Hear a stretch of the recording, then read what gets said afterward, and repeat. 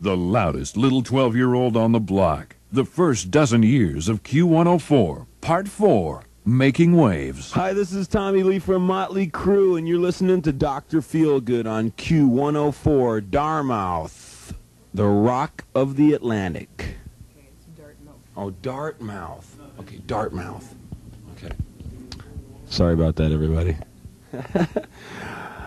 Hi, this is Tommy Lee from Motley Crue, and you're listening to Dr. Feelgood on Q104, Dartmouth, the Rock of the Atlantic. So crank it up! Yeah, this is Duff with Guns N' Roses. You listen to Q104, classic rock.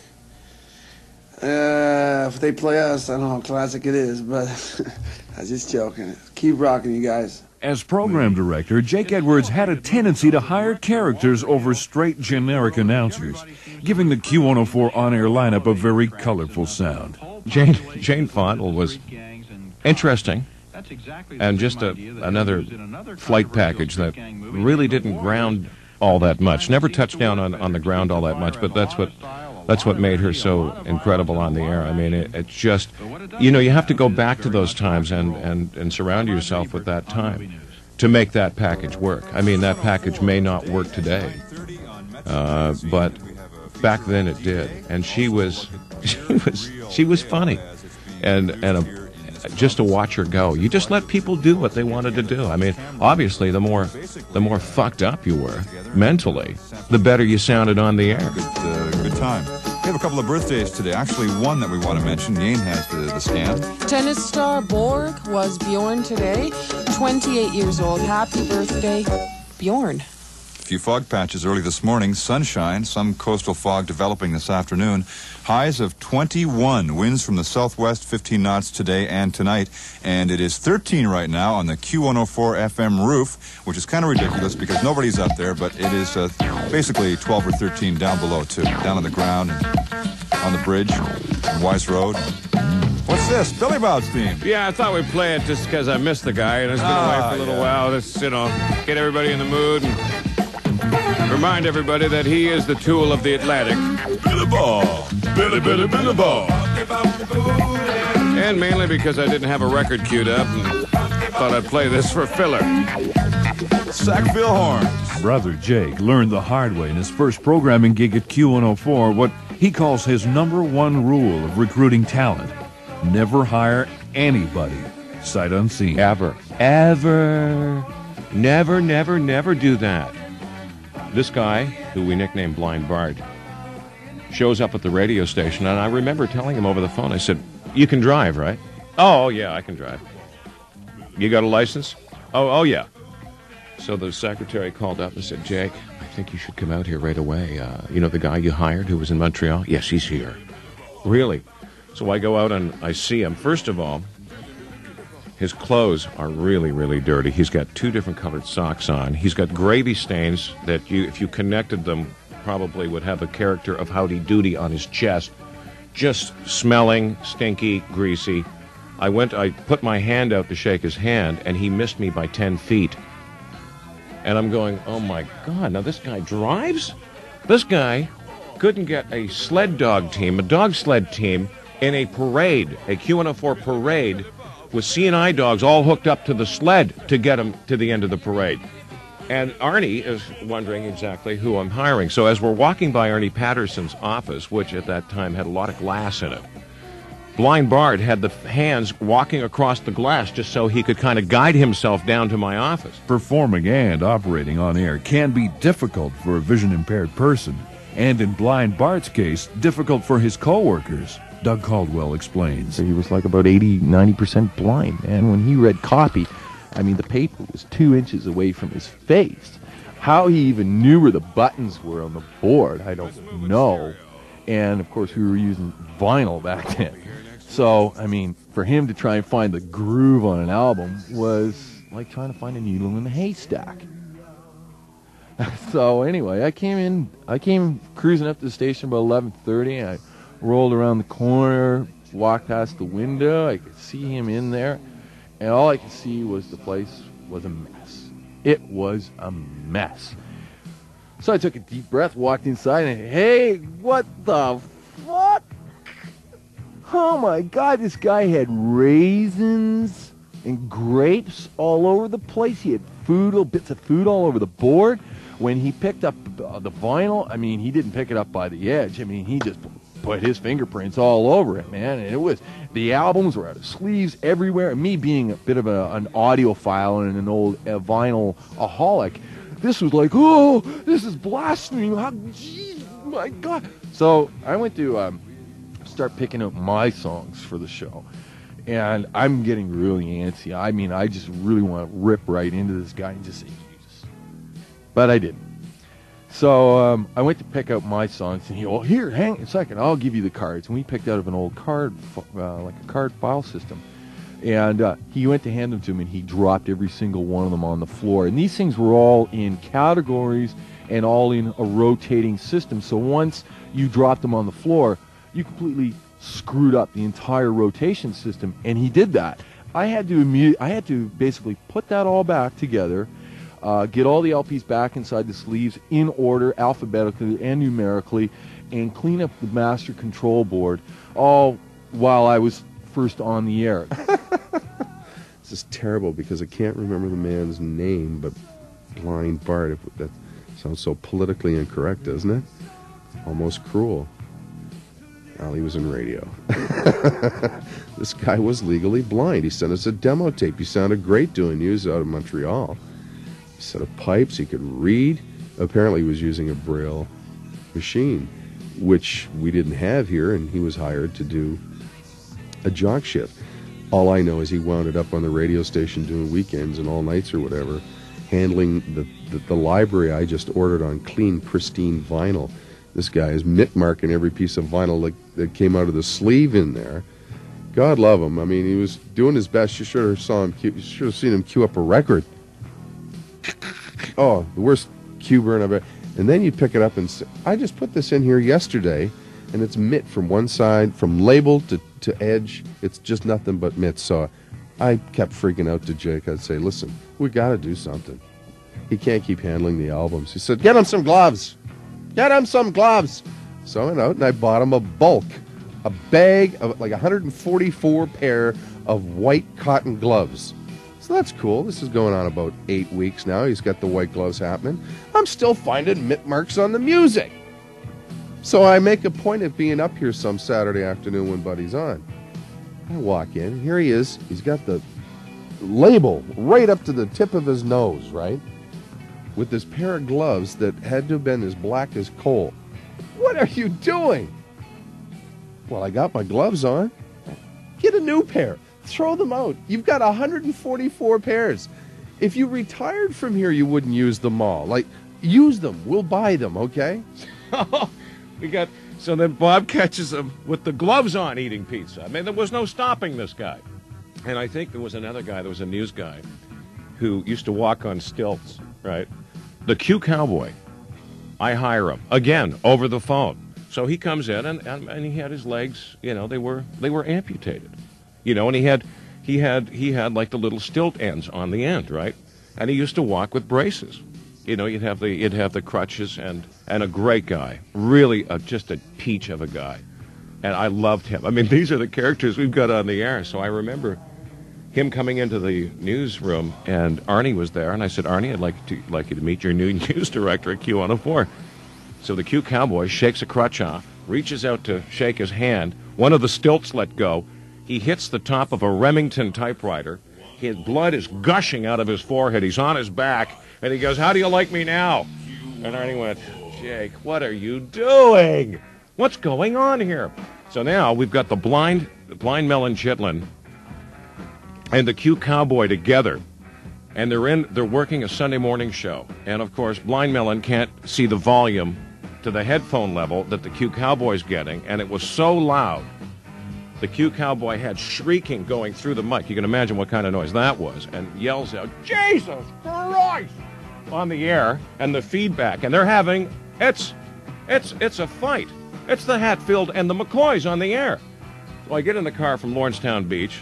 I'm driving down the road at about 150 miles an hour. I get in there. I go, what the hell is going on? And they're just about ready to kill each other on the air. And there'd be dead air for like 5-10 minutes, then back on, and then he'd go, okay, here's the news. and you wouldn't hear anything, then all of a sudden you hear, Jesus!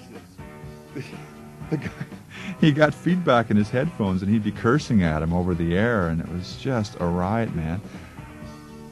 I can't remember the number of times I was in the other room working, and the show would be on the air, and it would go dead, and we'd look in, and Jim would be there like doing one of these, hitting buttons, trying to get back on the air. Well, that was the radio I used to like listening to. Absolute chaos.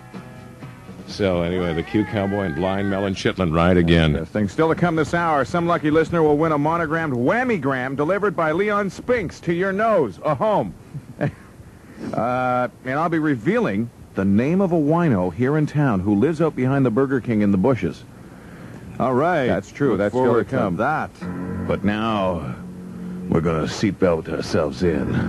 Oh, no. Strap your headphones on, Hal.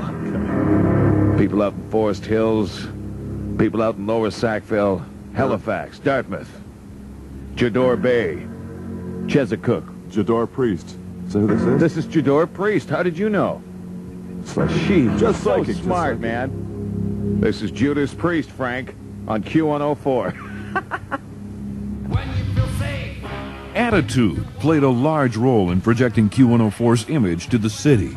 The bold and cocky nature of the young Q jocks was never more dangerous than when they took it to the streets and took on the competition head-to-head. I remember one time when we were trying to get things going in Q104, tried to present a lot of the concerts, and it was really tough for us to do because Chum, C100 and CJCH really had the market covered. They've been there. They were the heritage radio stations. And it was really tough for us to get a show. But coming from out west, I had some contacts, and C100 was presenting Billy Idol with CJCH. It was a co-presents. And I remember David Wolf, who was a program director at CJCH at the time, and Barry Horn. And I went on the air and I said, by the way, we've got a tat-tat-tat close-up with Billy Idol because he's coming to the subway as Q104 presents the Billy Idol Party. So they had a lineup right around the block, and David Wolf and Barry Horn were in the lineup saying the show's been canceled. Give us your, forget it, leave. The show has been canceled, trying to wreck our party. Well, of course, Billy and I were out partying. I remember him dancing on tables in the subway. Oh, yeah, another Brother Jake spectacular. We're at the Misty Moon. Street Heart is on stage, presented by C100. We're not even on the air yet. So Jake is good friends with Street Heart from Winnipeg. And all the C100 jocks are running around, and I'm kind of in the wing, and I knew Kenny Shields, the lead singer, would invite me up, and he did. So I go up, and here is Barry Horn, and everybody going, what the hell is he doing on stage? We weren't even opened yet. And I get on the mic and went, thanks, Kenny. And by the way, the greatest rock station ever to hit this area will be open next month. Q104, the Rock of the Atlantic. Remember it. And I remember Barry Horn sinking right through the floor. I said, here they are now. Q104 presents Street Heart. They went into action, and the next day, it was like another front page of the entertainment section. Brother Jake and Q104 steal show right under C100's nose. That was pretty good. So here we have all these C100 radio personalities. They're at the club because they're really going, hey, we've got to hold our own, and we're presenting these shows. And so I'm standing around. I knew a couple of them, and then I see Rockin' Ray wandering around, slapping people on the back. Hi, how are you? Right? Little slap on the back. And he's got these Q104 stickers. So he's saying hi to everyone from C100, of course. So you have all these C100 people walking around with Q104 stickers on their back. Deeper. And for Wood Motors Ford, they're out there somewhere in traffic. Hal Harbor, and I think Yane might be with them. No, Yane's not with me yet. She's still on her way into the station here, Yake. But as you know, it is D-Day, the 40th anniversary of that famous day when the troops got their boots all wet and invaded the Normandy coast. But we're doing something a little bit different today. It is Q-Day, and today 4 million Q104 listeners are going to be converging on our competition with makeshift bazookas and whipped cream pies. They'll be storming the CF100 Yahoo studios and spraying all the guys down over there with Hoagie's Kickaboo-Hoo Joy Juice. And it should be some fun as we celebrate Q Day here in Halifax and Dartmouth. In traffic on Q Day, I'm Hal Harbor for Wood Motors Ford in the Q Mobile Jeep Half-Track. 9 minutes after 7 o'clock, 7:09, Q104 FM, the Rock of the Atlantic. 9 degrees. It's another fine day. Going to be a beauty today. And wouldn't it be nice to go in, say, maybe on board a 43 or 44-foot CNC sailboat and cruise out in the harbor on a beautiful day like this? We're going to give you that chance. We're going to be looking for 6 to 8 people for a champagne breakfast during the tall ships.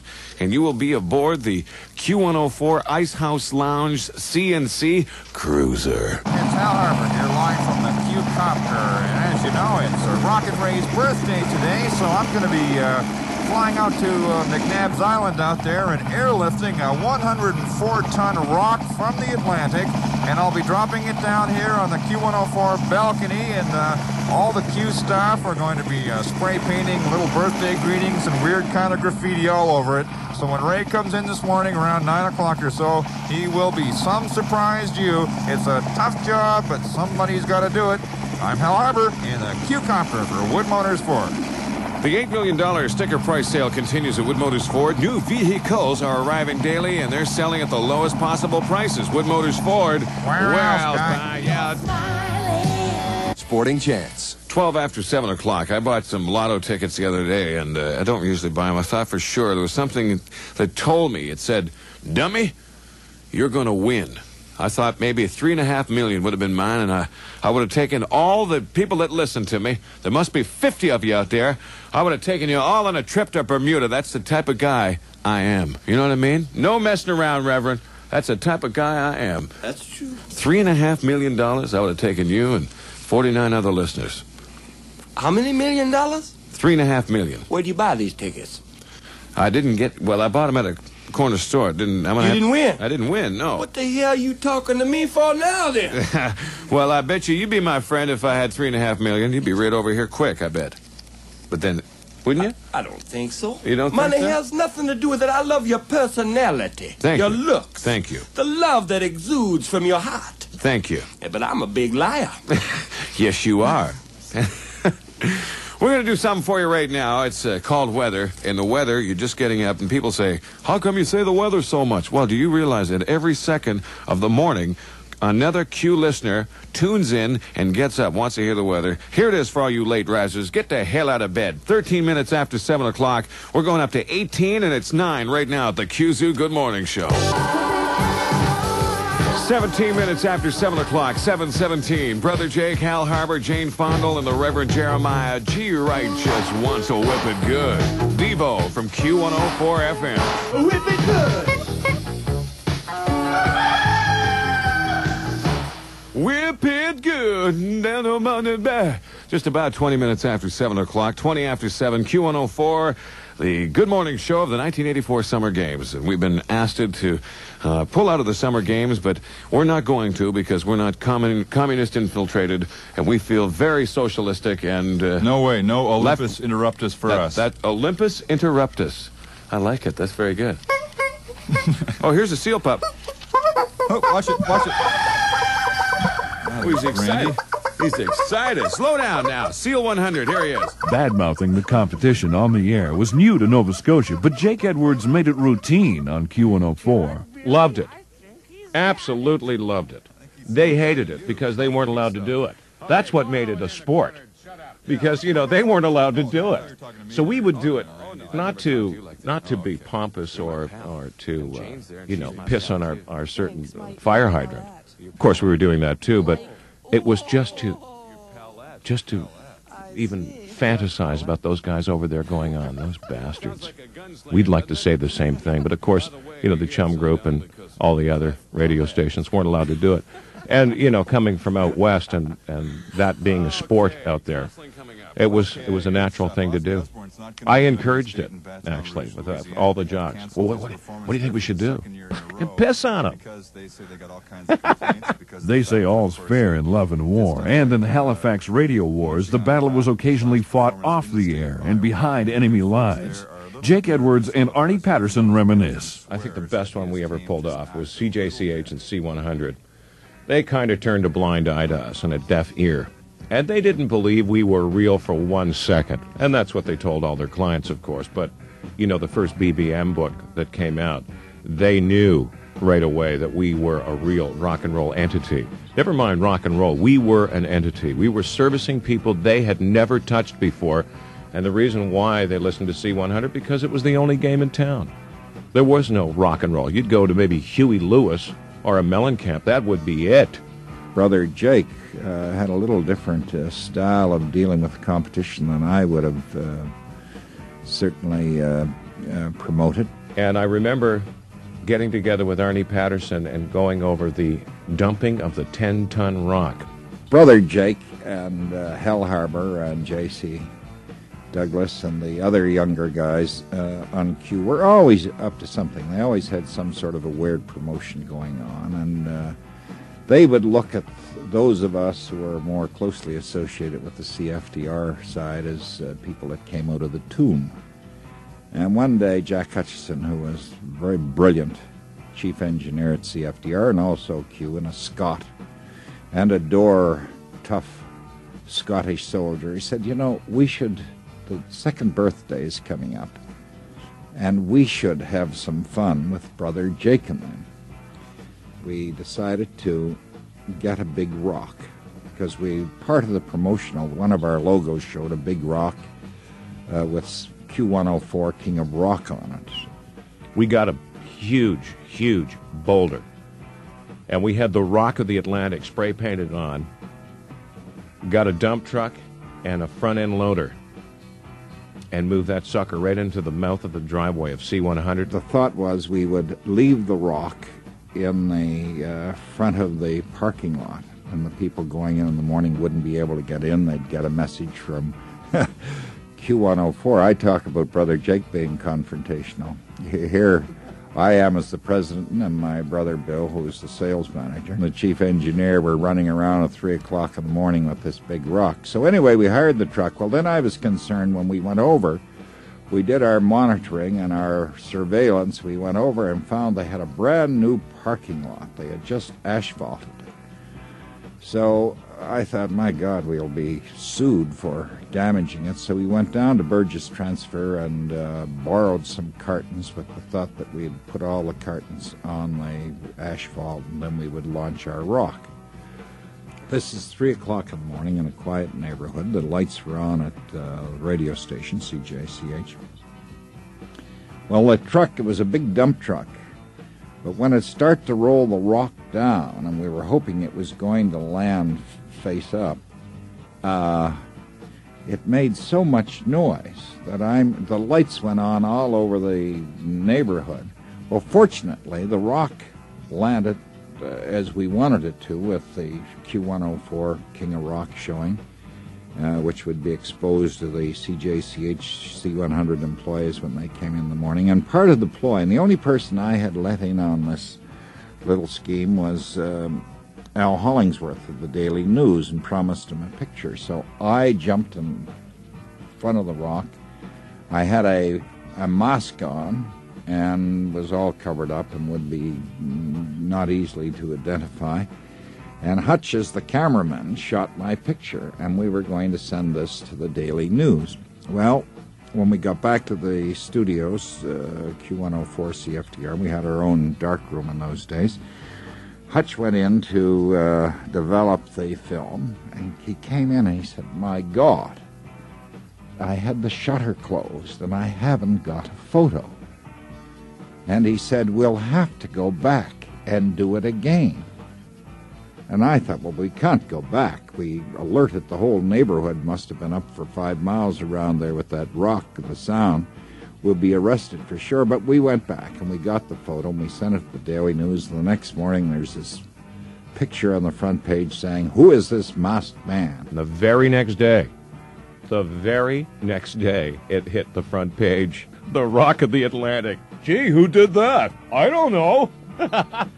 You know, cops phoning. Did you guys move a rock over there? Oh, my God, we're professionals. Would we do something like that? Absolutely not. Sometime later, I got a friendly call, rather embarrassed call, it seemed, from the then manager of CJCH saying, Arnie, your people have been up to a great prank. And he explained what happened, and he said, you know, they've damaged the parking lot. Well, I said, we'll look out. Well, no, he said there was no great damage, but he said it cost us $400 to get that rock towed away. So, of course, they were all mystified. Jake and them didn't know where this.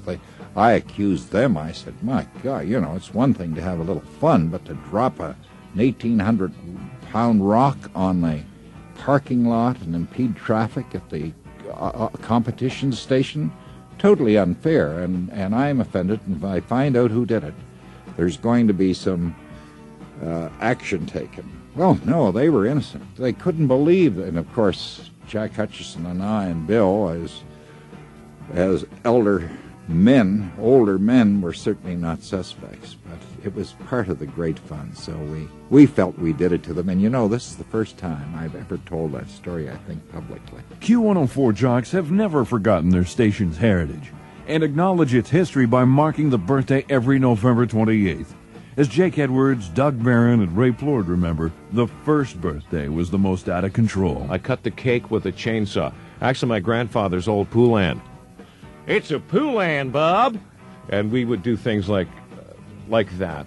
I'm sure that back then, you know, as the magic started to happen around here, that we could do basically anything we wanted, and it would all come off as some clever, entertaining, artistic side of the rockers that worked here. I mean, we did anything, and we laughed. Brother Jake sawed the birthday cake with a chainsaw and hung a moon at the Dal McGuinness room. I couldn't believe it. Here was the program director of a radio station in a crowd full of fans, dropping his trousers and hanging a moon. It was too hilarious. But I remember being at the party with Iron Maiden after their big concert, and Bruce Dickinson, the lead singer for Iron Maiden, was standing around with his little Scottish Shetland cap on and a cane and these big boots, and people weren't even paying attention to him. They were too busy just jumping around with Jake and having fun and stuff. Really made the point of how popular the Q was just by the reaction to that party, the people that came out. The first birthday and the second birthday, I think, were the two big ones. That's where we really went nuts with the celebration. The loudest little 1-year-old on the block, followed by the very popular loudest little 2-year-old on the block campaign. As we were leading up to it and during the actual day, we ran IDs that were the loudest little 2-year-old on the block. And it was a very cool way of celebrating the birthday. We had cakes out in public in both years. Jake with the chainsaw the first year, and I believe Bob with an axe the next year. He kind of wanted to follow it up that way. And it was always in public, always with the audience. The birthday parties were wicked, especially I think the first one when we were celebrating it with the audience, and Iron Maiden and Twisted Sister had their tour at the same time. So it was kind of cool to have these celebrities mixing and mingling and drinking up with the audience, and people from the audience just blown away that they were partying with these people, and everything was really relaxed and yet massive. 500 people. It's down to hours now. The Iron Maiden Twisted Sister show, the World Slavery Tour, gets underway at 7:30. There might be some tickets left. Listen, that's what I'm trying to do. I, like you, have been wondering, because there are some people who are looking for tickets, if there are any tickets left. Now, I can't get through to the Metro Center at all. I think we're all having the same problem. The phone is just not being answered, or there is nobody there to answer it. So if you have just been there and purchased a ticket, or if you're on your way to see if you can purchase one, when you get there, give me a call. Let me know what's going on so I can pass it along, or between the two of us, we can pass along how the ticket sales are going and just what is happening. Because it is there. Yesterday there were something like somewhere between 500 and 1,000 tickets that were freed up or somehow available. There might be still some left. So if you get to the Metro Center and you get your tickets, or to any one of the outlets of the ticket sales, give me a call at 451-1310. Let me know what's going on with ticket sales so we can inform those that are sitting there going, I want to go, I want to go. I found $15, I want to go. Here's what it's going to be like. Here's a sandwich of Iron Maiden and Twisted Sister from who else? Q104 FM. Q104, the Rock of the Atlantic. Party action is happening here. Bob Powers sitting in with John Morgan and Doug Caldwell. Rockin' Ray is here. That's excellent. He's in fine voice. He's in fine voice. The voice of Dee Snider. We are here. And Twisted Sister. And I can't tell you what's on his T-shirt, but you'll probably get a good idea. You can say F it on the radio, can't you? Yeah, sure. How's it feel to be in the Maritimes? Oh, it feels great. The Q Air staff mounted a tongue-in-cheek campaign to get a street in the Burnside Industrial Park named after Dee Snider. Bob Powers recalls that former Dartmouth Mayor Eileen Stubbs was among the city officials who poo-pooed the idea. I still would have liked to have driven down Dee Snider Boulevard. I think, we could have brought him back every few years for a reunion. It was fun stuff doing that. We helped launch bands, not the only ones that did it, but helped launch bands like Platinum Blonde, Honeymoon Suite, Refugee, Frozen Ghost, so many bands. Kim Mitchell. These are all really good personal friends of this radio station. They were on an open door policy here. And some bands like The Box, regardless of the competition being the sponsor, they always gave us our due and thanked us for our support, which was always appreciated. We supported them and they supported us. That's one of the things I liked about the early Q104, which goes with our programming philosophy, was Canadian. Content was not a drag for us, and homegrown was not a drag for us. They were two of our forefront issues, at least as far as Jake Edwards and myself were concerned. We wanted to do a homegrown project, which was part of our original POP, which of course came as a feed off of Q107's successful stint into homegrown. Okay, let's get those commercials. All right. Blow those babies out. Q104, it's 7 minutes, actually 8 minutes after 7 o'clock, and we started the set off with Cream, and we ended up with The Alarm and Across the Border. And speaking of Across the Border, while that was on, I went out to the newsroom, and I picked up the field glasses that are in there, and I'm just sort of staring across the water here right now, and it's amazing how you can bring it. Wow, I'm focusing in right now on this apartment building across there, and oh, wow, yeah. Hey, there's a naked woman in this apartment building. This is great. Wow. No doubt about it. Coke is it. The Rock of the Atlantic, Q104 FM. We now go live to the Homegrown Rock Middle Light Show at the Halifax Forum. And here we go with Stodger time. And if you came here to kick some ass tonight, this band's going to do it for you. So let's bring them on, the heavy rockin' sounds of Tyrant. Stand up and rock. Thank you. I get the feeling you guys want to see him one more time. The realest. Is this mic working here? No, it's not working, Jay. Can't hear you. Can you hear me? Okay, we're on the radio. Let's let the rest of Metro hear what's happening in here. Let's hear some yell. Let's hear it for Euthenics. Steps around the house. I started the Homegrown Project the first week I got here. I said, Arnie, we're going on board. I'm going to find a studio. I'm going to get some money. I don't know where we're getting the money, but we're doing it. Oh, geez, you can't. Crazy arse. They always call me a crazy arse. You can't go on and do that. And I remember getting that on board, and that was pretty innovative, especially in this market, anywhere in Canada. You know, the Homegrown Project started in 80, 79 and 80, right across Canada. That's when they really started. So this was 83, and it was pretty advanced for this area, and it went off without a hitch, and we promoted some local talent. Well, obviously, the music said it all. You know, the music was the star at the radio station.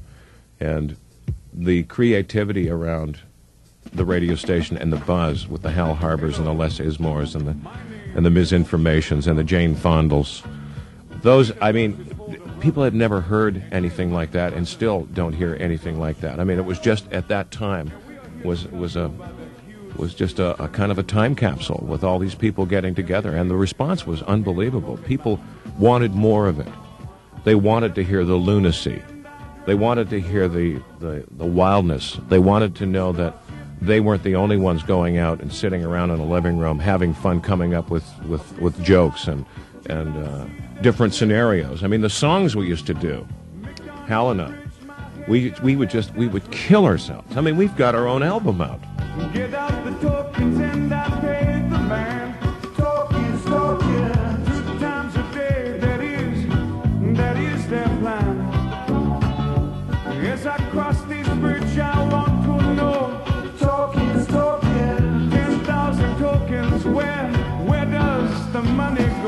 Q104 has remained committed to local music on its playlist, in special features like Tracy Hooper's Indie Waves program from 1995, via the weekly live Rafa Rock showcases in Halifax presented by Q104, and through the homegrown projects, which evolved into the Q104 Ultimate Deal, awarding the chosen artist a $25,000 recording and promotion package with a major label.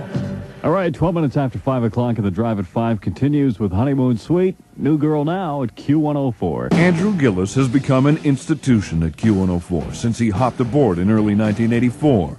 And along with his newspaper background, Andrew's education in English and Canadian Lit and his journalism studies at Carleton lent a unique flavor to the mighty Q. After a year or so at the Daily News, Q104 was starting up, and I had some musical acquaintance with Doug Barron, who was already hired on as the morning sidekick and news director. So he needed some people who knew a little bit about music and who could talk, or at least write. And, ran into him in a bar. He offered me a job here. It promised to be better paying than the newspaper business. It was not.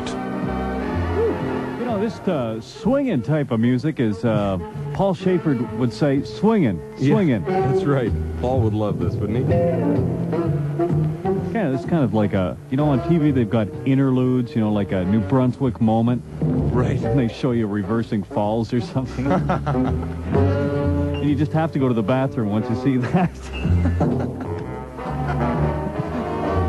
Hey, did you see, speaking of interludes in New Brunswick. Yes. Did you see Casey Irving made it back to St. John? They gave him a key to the city. Right. As if he needed it. He owns the city, right? They gave it to him saying what great things he's done. And I guess they whisked him away. The Revenue Canada was checking out the books and everything. Yeah. Typical KC. Yeah, he was limping in there. He lives in Bermuda now. Swinging place. All right, kind of mellow. I got that a real big kick out of that. St. John, New Brunswick gave him a key to the city and an award. That's incredible. Do I have that here? No, I guess I don't. That was yesterday. Yeah. But, amazing stuff. The old man was in there and he was stumbling through his speech, and I think he's had too much time in the sun. It's okay. We're not owned by Irving here, are we? No, we're not. No. No, gosh, no, I guess not. Yeah. And anyway, you're a little bit sunbaked, eh? Yeah, I think so. Too much sun, too much golfing. Gosh. Yeah. Well, us here in the East are breaking our backs at the refinery. Yeah, exactly. Hey, where's KC? I don't... Knee-deep in Bunker C. I was hired to do half a week and weekends. So the 3 office days, we prepared a show called Metro Magazine. I got laid off. Arnie Patterson in a cutback mode, possibly because the heavy metal hadn't sold so well. And it came back the summer of '85, after about 6 months off of there, to fill in for Brenda Oland. Went away and got married and left the afternoon shift open. So at that point, she was sidekicking for Andy Kay. Andy and I got going. We battled strenuously over True North, Canada's America's Cup Challenger, which was clipping down the harbor. And I, as a local boy who used to bum around, private clubs where there were sailboats, not as a member, but as an interloper.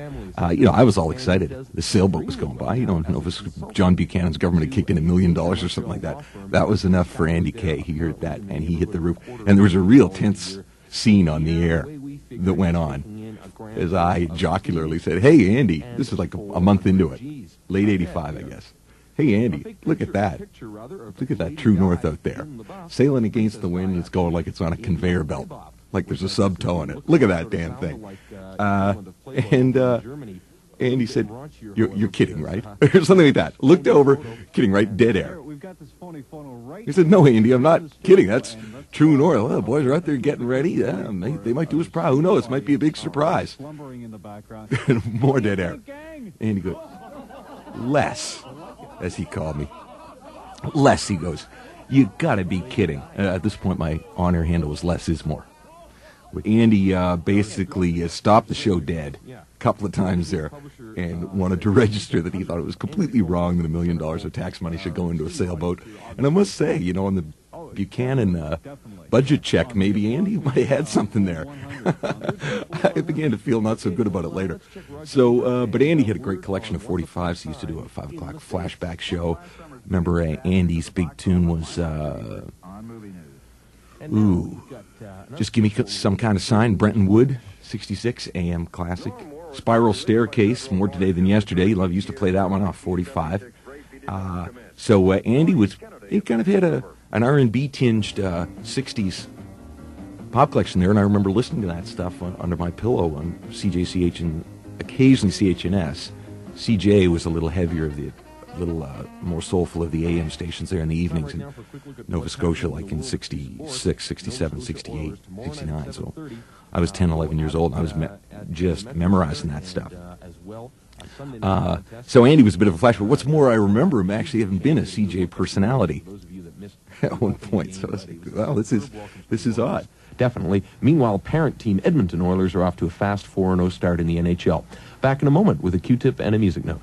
Hi there, friend. Q104. We're back. This is the Sound of Q News and the Drive at 5 with the two Andys, Andy K and me on the other Andy. And we're just going to have a quick look at the weather, but if you're around town tonight, check out Willie Hop at the Wooden Nickel. We didn't mention them last time. And last times tonight for the fabulous movie, This is Spinal Tap, the rockumentary at Wormwood Theater down on Barrington. What about Gingers? Gingers? Everybody knows who's playing there, Andy. Oh, okay.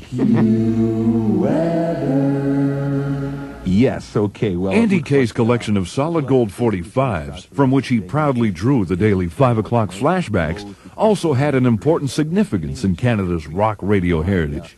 Andy had inherited the records from the old CFOX Montreal library when it became CKO in the mid-1970s.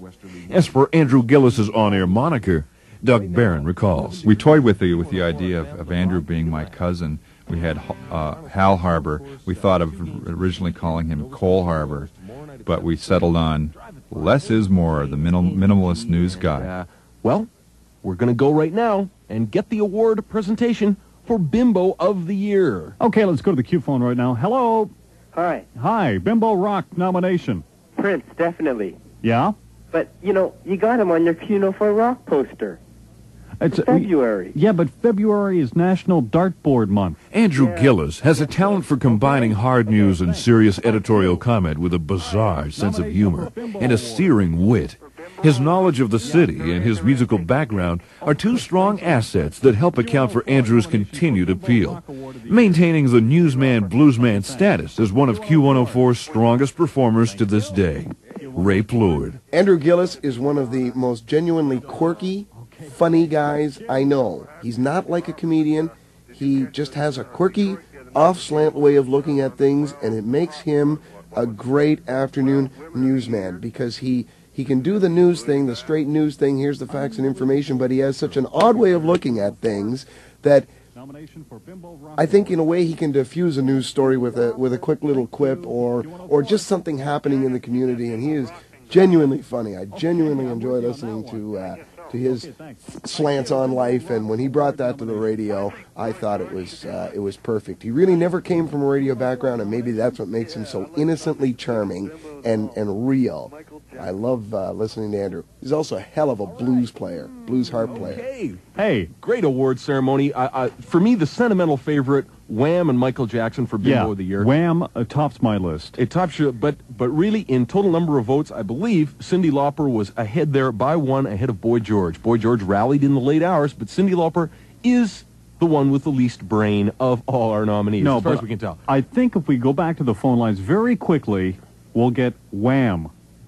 You think we can get a decisive... Yeah, I think Wham. 451-1310. Okay. Q.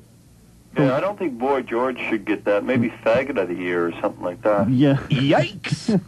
Well, didn't he say he was the biggest drag queen of them all on network TV? I think our caller, though, means biggest bundle of sticks of the year. Q104. Wham? Yeah, who is that blatant fag anyway, the lead singer of Wham? He's got to go. Yeah. Oh, George Michael. George Michael. He's gone. Oh. Bye-bye, yank. He's, just too much. George Michael, Bob Gainey, 2 minutes, hooking. So there's 2 for Wham. Double right minus, 5 minutes. Get him out of the game. Referee Bruce Hood has called him out. Wham. Wham. Tops the list. Wham is at Bimbos of the Year. Wake me up before you goo-goo. Oh, sorry. Yes. Dreadfully sorry. And, hey, we'd like to get right now into the weather because it's 5:32 at the Mighty Q. All right. The Environment Canada Orchestra indicating that we'll have cold, brisk northwest winds overnight. Lows tonight -12 to -16. Sunny with cloudy periods Friday. Highs -3 to -6. Through the mid-1980s, afternoon listeners to Q104 heard the two Andys walk the line of good taste from time to time. But freedom was in the air, and on the air, and Andy K knew freeform radio. I think when I left CJCH in the 70s, I went to CJFM in Montreal, which was all freeform, and I did the evening show there. And then later on, I went to Shome, and I mentioned the all-night show because that was one of my favorite shifts to do, because all nights you could get away with almost anything. The only memo I remember getting from Jake was that there was a party at his place, and you had to attend. But certainly there was a lot of freedom. And looking back on it now, it was kind of saying, well, you could have restrained yourself in this way and in that way, but it was great for the listeners. That's what I loved about it, because they had never heard this type of radio before in Halifax. And I loved doing it. Of course, we always got criticized by the newspapers, different churches that were just kind of freaking out in some of the things that we would do. I used to have some features on the afternoon show. Remember the leather weather girl? Well, you see, I wasn't just picking on like women or leather or whatever. I happened to meet a girl, I think at the Misty Moon, and she was like leather from head to toe, and she was a real Q104 fan, and she would call me up in the afternoons, and I remembered her calls, and so I just tied her into the show. So she came on as the leather weather girl, and then we had other features. I guess it was the 3:30 locker search, and we turned that into a search for your favorite album cut. And what was the other thing? I do remember one time, and I do think I did make a mistake, but Marianne Faithfull, Why'd You Do It?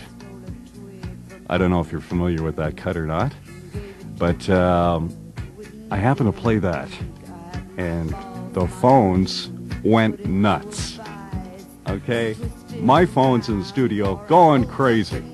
Switchboard downstairs, they're getting calls from mothers who are listening because their kids have got the radio on. They're going, oh, can't believe you're playing that. And any other concerned citizen, also from the record stores, going, we're getting calls from people who want to buy this record. What label is it on? We want to order. And then I remember Bob Powers flying into the into the studio. And Bob, who's really, one of the nicest guys I've ever met in the industry personally, but was the music director at that time, I believe, and was ultra serious. He was taking these calls from, I guess, parents or whatever, and he was freaking out, and he had to call Jake, and I heard from Jake, and Jake is laughing, right? We had such a freestyle mentality here. I'll never forget the day Jake and I were driving in the car. At 3 o'clock, Andy K came on the air, and he played Why'd You Do It by Marianne Faithfull, which has some pretty explicit sexual references in there. And we literally hit a payphone, and, we appreciated the avant-garde nature of his decision, but we still had to say, Andy, what are you doing? Do you want to be here tomorrow? Because that was pretty much over the line at that point for Halifax Dartmouth to hear those words on the air. Andrew Gillis has done more than double duty over his years at the station. He hosted the Sunday Night Blues Show, known originally as Blues Till Midnight, then R&B and U, and finally the blues-related incident. This incident is believed to be blues-related. From Q104. when Q104's Talk of the Atlantic was scaled back to 1 hour a week and renamed Communication. That, too, was Andrew's chance to relate to the audience one-to-one and take on some hot topics. Remember one show which Yvonne Atwell, spokesman for the Afro-Canadian Caucus of Nova Scotia, was on. Rocky Jones, who once upon a time brought the Black Panthers to Nova Scotia, was on.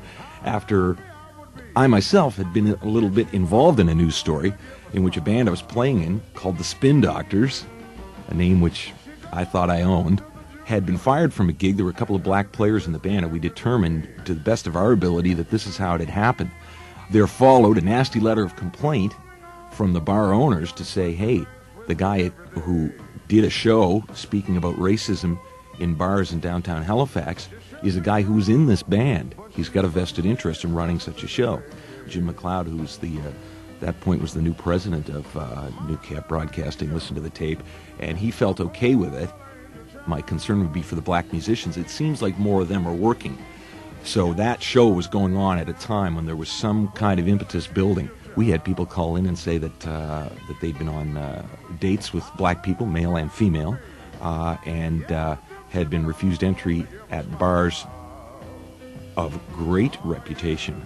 Those names went on the air of those bars. Show was on delay at the time, and I had already had my live guests refer to previous incidents that had gone to the Human Rights Commission. So I left the names of the other bars in as well. It just seemed that to take them all out would just kind of be cutting something basic out of the story. Maybe some compensation rather than $300,000 or $3 million would be if this movie, Justice Denied, was shown in every grade 6 classroom across Canada for free. Yeah, it's sort of an educational tool. I can see it. It's our own Black Like Me. Coming up in Part 5 of our Look Back, a station in transition grows up, and the audience grows with it.